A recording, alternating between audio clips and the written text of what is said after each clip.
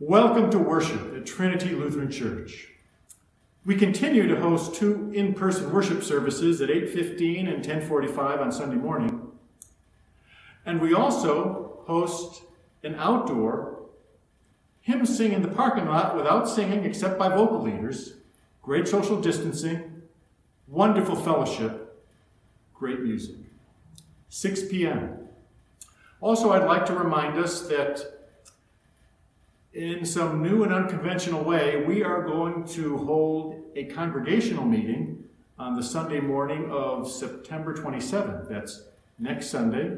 It's going to begin at 9:15. There'll be some who are present here in the sanctuary.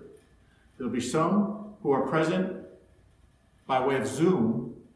And there'll be some who are present in their cars in our parking lot. So if any of those ways work for you, then please join us. In the meantime, let's begin in the name of the Father, and of the Son, and of the Holy Spirit. Amen. Almighty God, unto whom all hearts are open, before whom all desires are known, and from whom no secrets are hid, cleanse the thoughts of our hearts by the inspiration of your Holy Spirit, that we may perfectly love you and worthily magnify your holy name, through Jesus Christ our Lord. Amen. If we say we are without sin, we deceive ourselves, and the truth of God is not in us.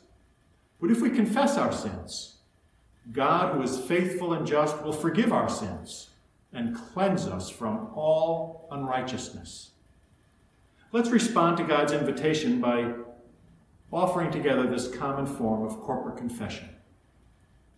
Most merciful God, we confess that we are in bondage to sin and cannot free ourselves.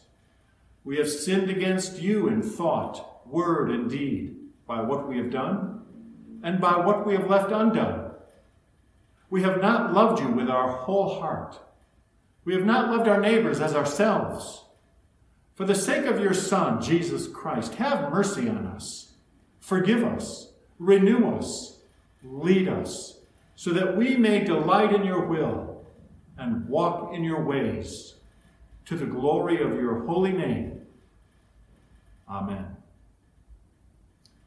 Hear the good news. Almighty God, our Heavenly Father, has had mercy upon us and has given his only Son to die for us, and for Jesus' sake forgives us all our sins. As a called and ordained minister in the Church of Christ, I am under orders to share with you the good news that all of your sins are forgiven. In the name of the Father, and of the Son, and of the Holy Spirit. Amen.